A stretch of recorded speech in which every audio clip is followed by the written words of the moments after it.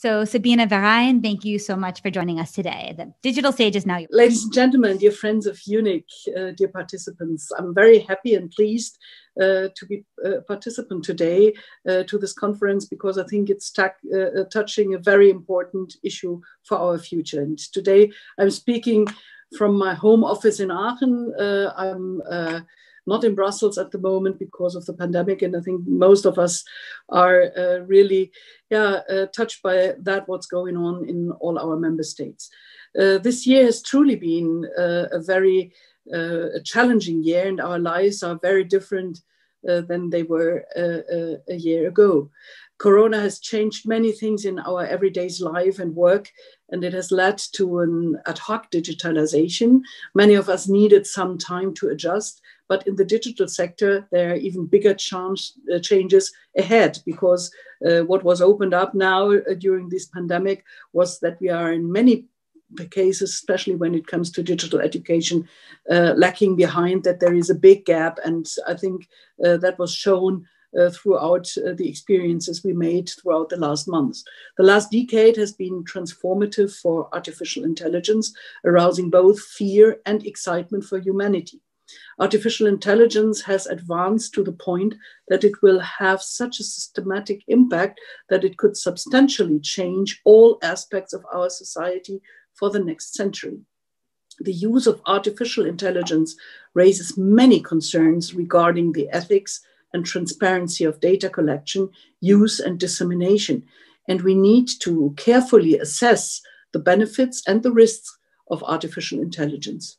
Whilst it is easy to understand the potential effects of artificial intelligence on sectors such as telecommunications, transportation, traffic management, healthcare, evaluating its long-term effects on education, culture, and the audiovisual sector is considerably more challenging. Although there is a consensus that artificial intelligence and automation is likely to create more wealth and to simplify many processes, and the use of artificial intelligence has also raised serious concerns that it may result in an increase in inequality, discrimination, and unemployment, what we heard already. Europe must remain competitive with China and the USA, and for this reason, I think it is a good sign that 84.9 billion euros are made available for the next Horizon Europe program. And after all, this will enable research funding to be further advanced in the field of artificial intelligence. Artificial intelligence holds many challenges that we still have to deal with, not only technically, but also morally. Technical progress must not happen at the expense of people. Therefore, it is important that the EU proceeds united. The European Parliament has presented recommendations on what EU-wide rules for artificial intelligence should look like. It is possible for the EU to become a world leader in the development of artificial intelligence, but we believe that a trustworthy AI must be a trademark of the EU. And we need to ensure the highest standards of transparency for AI systems. The formulas and algorithms behind AI systems must not be biased. Social networks like Facebook, which challenge our democracy, must make their algorithms transparent. Overall, we need an approach that simultaneously creates legal certainty for society and companies, but at the same time leaves room for digital innovation. Today, however, I want to focus on how AI may transform the education and cultural sector, in which particular regulatory challenges the Union may have to face in that regard. COVID-19 has shown us that digitalization plays an important role in education, but also that some member states are much further along than others. In some EU member states, 32% of the pupils had no access to education for several months.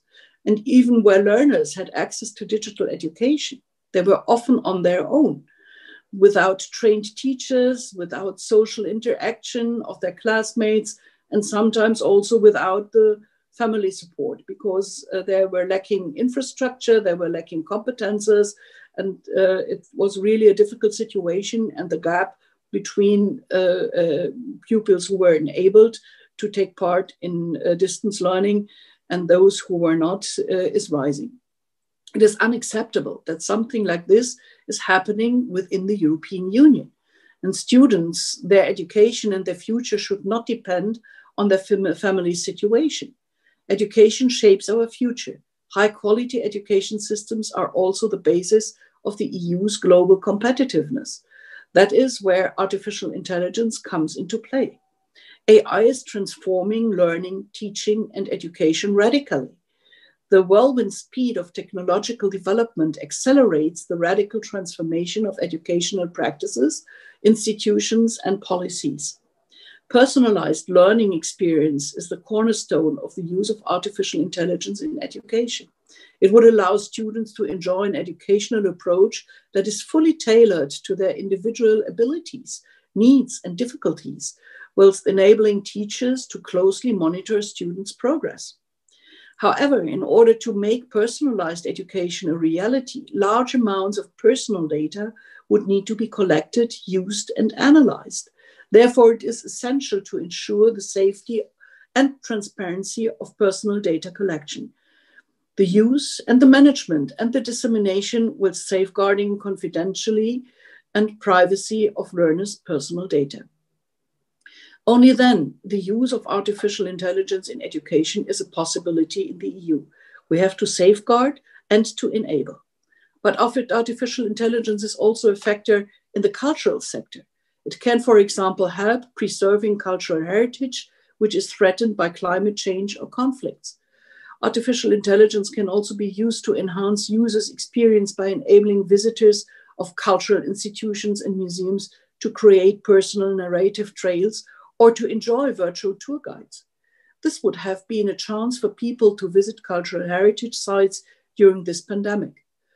Conversational bots could communicate in an interactive way about cultural heritage on any topics and in any language. They would also make the access to information easier whilst providing a vivid cultural experience to users. AI could also facilitate the understanding of the history of the European Union or other countries. It may facilitate the exploration of the cultural, economic, and historical development of European cities and improve understanding thereof. Furthermore, AI holds many new possibilities for creating creative content. So we might need to think of new definition of artists and art. While AI offers a wide range of opportunities in producing high quality cultural and creative content, the centralized distribution and access to such content raises a number of ethical and legal questions, notably on data protection, freedom of expression, cultural diversity, and copyright. AI could help empower many creators, making the cultural and creative sectors more prosperous and driving cultural diversity. But the large majority of artists and entrepreneurs may not still be familiar with AI tools. There is a lack of technical knowledge among creators, precluding them from experimenting with machine learning and reaping the benefits they could bring. Therefore, it is essential to assess which skills would be needed in the near future, whilst at the same time improving training systems, including upskilling and reskilling, guaranteeing lifelong learning throughout the whole working life and beyond. This is why we suggest to set up an artificial intelligence observatory with an objective of harmonizing and facilitating evidence-based scrutiny of new developments in AI in order to tackle the questions of auditability and accountability of AI applications in the cultural and creative sectors. So while we need to find answers and how to handle the challenges that come with the use of artificial intelligence, AI holds also many chances. I'm positive that the EU will find a balanced solution. And I appreciate to discuss that further with you and to work on a legal framework also for artificial intelligence in future that meets all the needs and the challenges, but also the chances. Thank you very much. Thank you very much, Sabine Verheyen. That was incredibly interesting to get this more macro view of how we see digital culture and artificial intelligence meeting Europe as it heads into the future. As Americans, of course, it's also, which Julia and I both are, we're expats in Berlin. It's also quite an education to hear from the European perspective how you perceive these digital stacks that we're now in. I have a question to start off that maybe you do. And I would also please encourage, again, anyone who's listening to submit questions, and we will get to those as well. My one first thought is we are seeing, okay, yes, we are seeing physical borders tighten during the corona pandemic, but we know that meanwhile, there is this digital stack borders that are also starting to develop. You have the Chinese stack, and you have the American and EU stack, and maybe you have a stack in the global south. And I wonder how you're thinking about those kinds of borders or those kinds of protocol, specifically when it comes to, say, Spanish-speaking countries in the global south, or French-speaking countries in the global south, or places outside of Europe. What is the general psychogeography of preparing a digital future for Europe's extension outside of European borders? I think first it is important that we develop throughout Europe a space of legal frameworks that meet the needs of the sector and the needs of the use of artificial intelligence. I think in the end there must be perhaps also an influencing of other regions in the world and the coming together on the baseline or compromises on how we can deliver services also cross-regional, if we talk about world regions. But I think the European Union wants to have artificial intelligence used on a value-based legislative framework that really looks to the serve for people. Humanity is a very important issue also in the development of artificial intelligence. Artificial intelligence must serve human beings, not the other way around. It's not something just for itself, but it's something that should help people. And we don't know if in all the other regions in the world it's seen in the same way. So first we have to develop, comparing to our own values and fundamental rights, a framework that works in Europe, and perhaps that will influence also other regions in the world to think about how to deal with artificial intelligence and to use it in a human being serving way.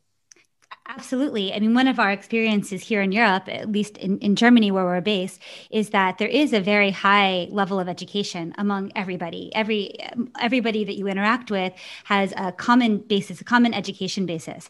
And I know in the United States, it's something that we're struggling with right now, is bringing everybody up to a certain level. Among other things. Among other things, yeah. But anyway, to another conference. Recognizing reality. Oh, God. We won't open that door. No. But of course, I think it's very encouraging to hear this approach to artificial intelligence as having a framework to engage with it that brings everybody on the same level. As a friend and musician, Holly Herndon, who works with AI, she speaks about, it's not what artificial intelligence will do to us, it's what it will do through us. So it's very important that we have a good framework with which to work with artificial intelligence. So I think a question that would maybe link this to our first keynote speaker, if you have the time, I think we have a few minutes, would be to say, in what ways, Elisa, who began this talk, she spoke about how we are now using private space, private property to create civic space. And that's a big problem that we need to solve. Our commons is now on Mark Zuckerberg's front lawn, and we don't want that. We want to find ways to work with that, that are not privatizing our commons. What discussion are you having right now with the other European Union nations to create civic spaces in digital space?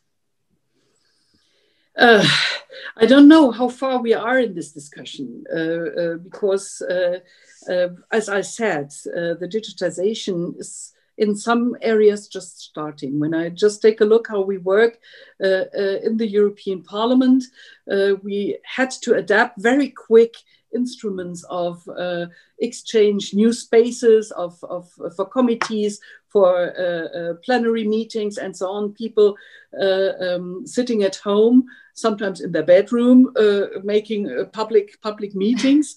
It's difficult for some to really to realize and recognize that they are now public and opening up their own spaces. And I think it has a lot to do first with the education, with sensibility, with awareness rising. What's going on now in such times? Do we need spaces where we can meet publicly and not open up our private issues? It's important also to secure privacy. That is something that's very important for us. We don't want to have everything controlled, also not controlled by platforms. We don't want a supervision of platforms and electronic tools of all our lives. I think it's very important to keep the right to a private environment, the right to personal data, the right to say yes or no. I think that is something we did already in the past, that we wanted to get transparency in what is done. And I think that's the key in the end, that we need transparent information about what is done on the digital in the digital space. Also, when it comes to artificial intelligence, transparency is to me the clue, because then I can make, let's say, a responsible decision, what I want, what I don't want, where I want to go. Coming to a public space, what we are thinking about, or what the European Commission is thinking about, and we are supporting that, is when it comes, for example, to education, to build up a platform where you can exchange, for example, learning materials, digital education materials. That are the kind of space. And there we also would need in future artificial intelligence for translation tools, for example, to adapt this material that perhaps comes from Estonia to other languages. There are so many parts where we really need also public space and public room, where everyone has access to, where we can use information, and but all these things must be done in a transparent and open way, so that we really have a public environment that is on the one hand open, but on the other hand also safe when it comes to personal data and personal information. So everything that is put in such a public space must be anonymized and should not be in a way that privacy is not secured. That's very interesting and encouraging. I wonder what challenges you then see might arise when finding common ground with, say, China or America or Russia or other places that have a different regional protocol for digital transparency. I think that are things we have really to discuss, perhaps also when it comes to trade agreements and other things. We saw in the past that we are influencing each other. It was in the past when it came, for example, to measures for people with disabilities, where when one country starts to safeguard something, others follow up, because people are giving pressure. Perhaps also in other countries. When it's possible in one, it might be also possible in the other region. And I think the future will show where we find common ground. But as the systems are very, very different, when it comes, for example, to freedom of expression and other things, I don't see at the moment that we find in every single aspect of artificial intelligence a common ground. But I think we can discuss on where we have common approaches and where we can collaborate and where we have to keep our differences because of the difference of the systems. Yeah. One extremely important aspect of AI and machine learning is the data sets it uses to learn and it is built upon.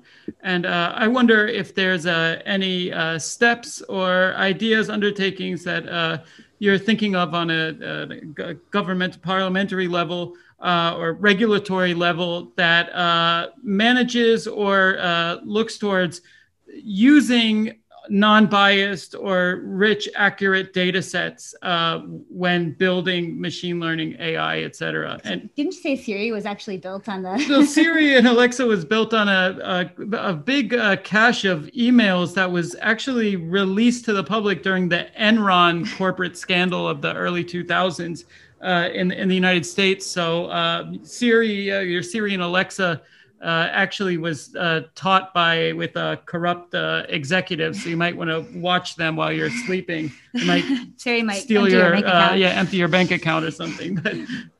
But as European Union, you must have a more clear, transparent way of going about this. Is there anything in place already in terms of thinking about data sets that would train AI in Europe? Yeah, we are. The legal committee is discussing in its, and also the LIBE committee is discussing on this in their initiative report on artificial intelligence.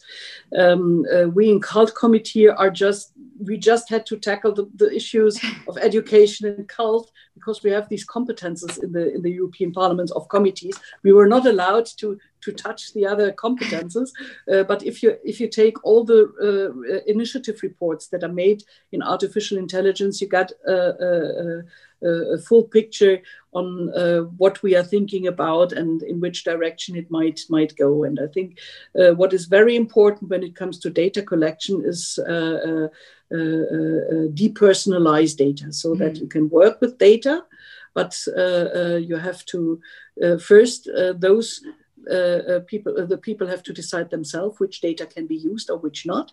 I think the decision-taking process must be with the user, which data is taken and analyzed and structured and used for artificial intelligence. On the other hand, we need an anonymization of the data when it comes to the elaboration. When difficult it will be when you need the personality for offering structured information, or when it comes, for example, to education software or educational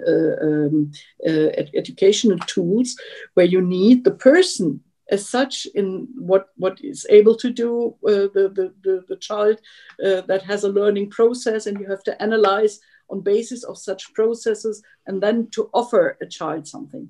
There is, you can anonymize the data to collect the mass of data and to elaborate learning structures and learning systems. But in the moment when it comes to offer a special offer to one person, you again have the personalized structure. And there we need safeguards. There we need data protection rules that makes clear from which moment the data has to be protected and which kind of data you can use also to develop new tools and further learning steps. And there we need a clear difference between the different parts of use and the different kinds of use that are there, and clear rules that makes it easier for developers who are developing AI tools for the different sectors to know exactly what's okay, what's not okay, and to get rid of these gray zones in which you might develop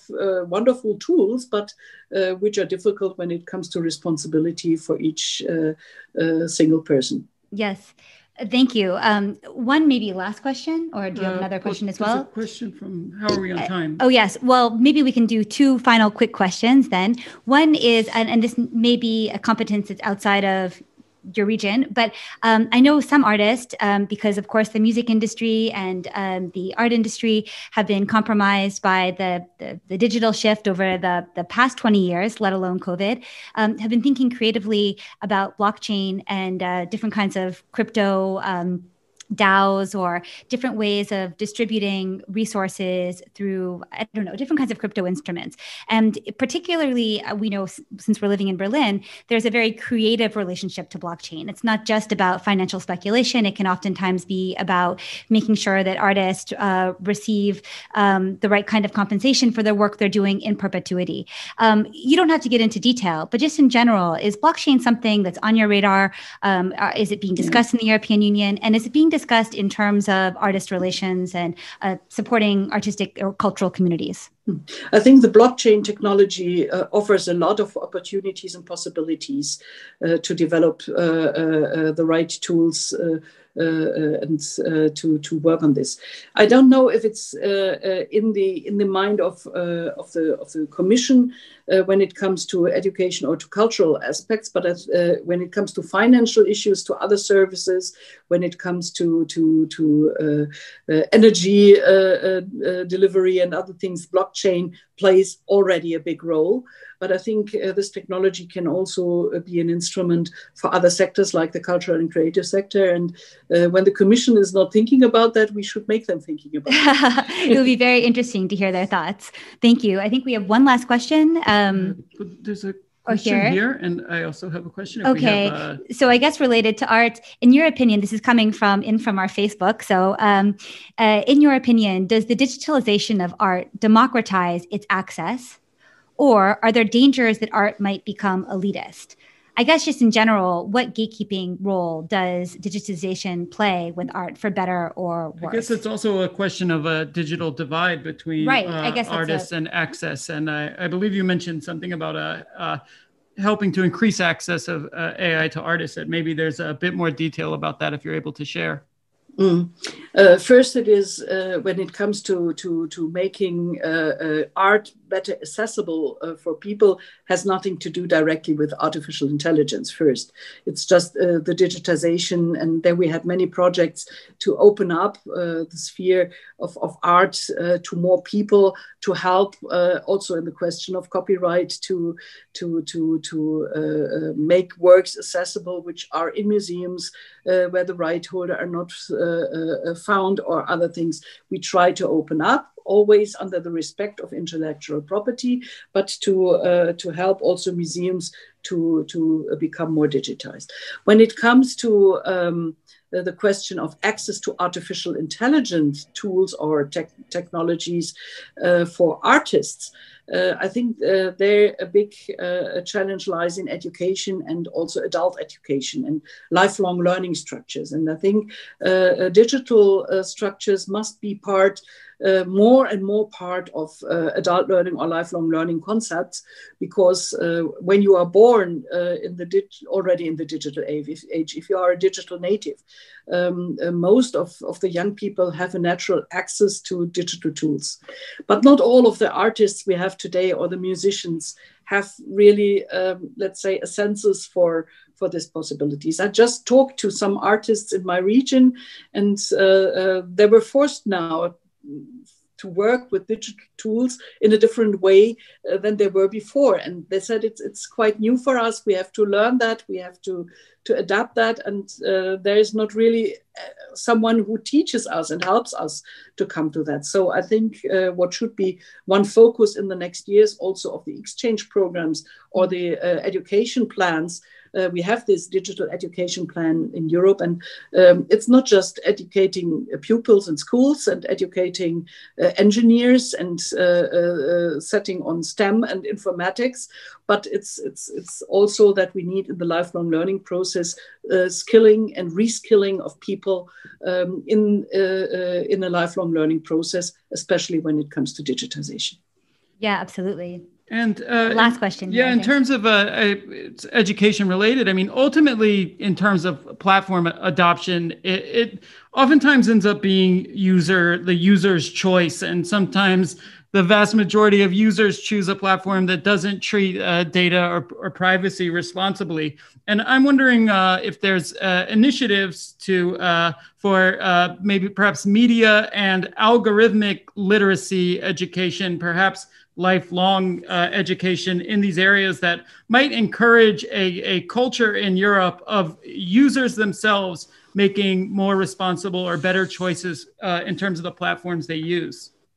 Media literacy is one of the issues we are always asking for when it comes to the responsibility of the member state. When it comes to school education, the single member states are responsible. We just can motivate and help and support member states to do more in this sector. And that is what we do already since a few years, that we say media literacy is very important also when it comes, these discussions from the US, I think quite well, when it comes to discussions on fake news and other things, to raise awareness.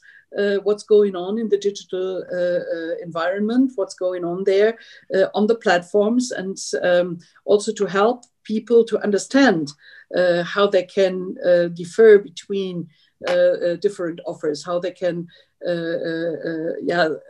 evaluate, is this a source of trust, or should I be more careful?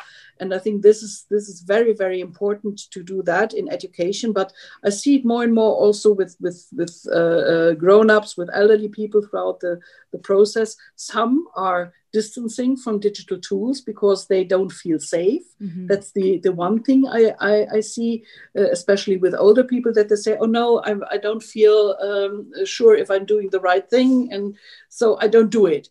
On the other hand, you have people who are not thinking about their personal data protection and just clicking on, I agree on nearly everything. And that's the reason why we have to take a look, where lies the responsibility, what can we allow. I think the first step, what we did was to give the possibility to an agreement. That was also a step we have done, I think, in the European Union first, that you had to agree all the time. I know, meanwhile, people who say, oh, it's so boring. If you open up one page, you always have to agree on the cookies and on this and on that. But I think that's important to show what's going on, and what kind of data is used, and where you find it. And even then, there are different platforms or browsers who show exactly how many companies and sub-companies and sub-contracts are there for the use of data. And yes, sometimes you are really wondering how many people have access to your browser data. And if you combine that with other data that might be available from other platforms, normally you can reconstruct the whole profile very simply. And I think that is something we have to raise much more awareness, and to make people, to bring them to the possibility to take a responsible decision themselves. Yes. That doesn't mean that everyone will be in the situation that they can do it. Because not everyone wants to know it, not everyone wants to be educated in this field. I think there is also a kind of need for protection for those who don't know what's really going on. But that must be a minimum protection, not to block every possibility, but there must be the possibility of a self-decided use of data or not. Yes, absolutely. And as we said in the beginning of this conference, it should fall to the cultural agencies to teach us about this new digital culture and what the protocols are and what the dangers are. And so I think it's so encouraging that Europe, the European Union, is taking this on as a serious issue of education. We might just need to move here permanently. In any case, I don't want to take up too much of your time, Sabine Verheyen. Thank you so much for joining us today. Sabine Verheyen, the Chair of Culture and Education Committee of the European Parliament. We are very curious to see what you will be doing in the coming year, as I'm sure many of the programs initiated during COVID will come to fruition. Thank you. I think we will now you have the rest of your afternoon, and we can discuss the very interesting things that Sabine Verheyen has shared with us in the discussion space throughout the rest of this week. Thanks, and bye-bye. Thank you. Ciao. Okay, that was super interesting.